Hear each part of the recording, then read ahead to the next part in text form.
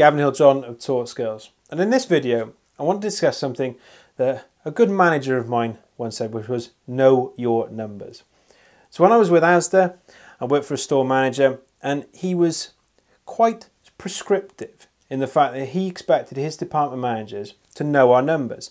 So we needed to know the critical numbers that mattered to our departments. So that's our sales and our key controllable costs, things like wages and waste. And that's something that I took on board, and it's something that I put into my own business life when I became self-employed. And now I make sure for my business that I know what is happening in terms of my accounts. So I know what my sales are and I know what my costs are. And I do this because I don't want to wait 12 months for my accountant to turn around to me and say, you didn't make any money. Or you made a lot of money. You could have done other things and you could have invested in your business.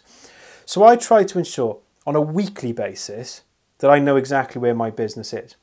As a minimum, I think you should do it on a monthly basis.